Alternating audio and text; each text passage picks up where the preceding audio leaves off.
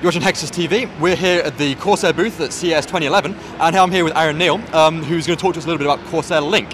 So this is something that's really exciting project for Corsair in the future. So first off, Aaron, very basically, what is Corsair Link?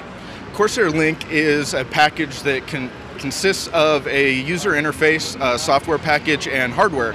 The three parts of our hardware is a brain for the Corsair Link system that everything connects to, and a fan controller and a light controller. And all of those will go together and be controlled by either a physical interface on the light controller, or it can also be accessed through the user interface in the software. So, and this ties into new products like the upcoming H60 cooler, which is here, and Corsair fan controllers and things like that, right? Yes, so right now we have products on the market in our CMT and CMP line of memory where it has connectors that goes to our AirFlow Pro, and our AirFlow Pro has the interface that goes to our brain that can access the software with. So right now we have a display for the AirFlow Pro on the system, and it can actually give you exact temperatures of each individual module as well as the activity for that specific module that mimics what's displayed on our AirFlow Pro. So, I mean, obviously it all ties into the software, that's very important.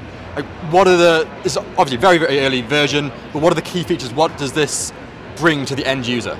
Well, it allows them direct control over most of the components in the system. Anything that will link up to our brain hardware will be able to be controlled by this. The fan controller right now, you can plug in all your case fans and assign them to a group and have them temperature controlled, so if the area of the case gets warm, it will ramp up the speed of them, or if there's like zero usage, so it's at idle, it'll allow the fans to go down and be a quieter system.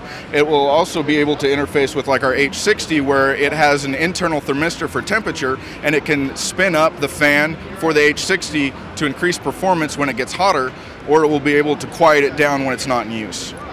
Okay, so this is obviously this is a prototype.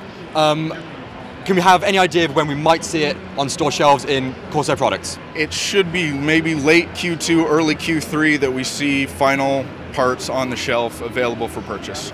Brilliant. Thank you very much. You're watching Hexus TV. This was Corsair Link. Tune in soon for more.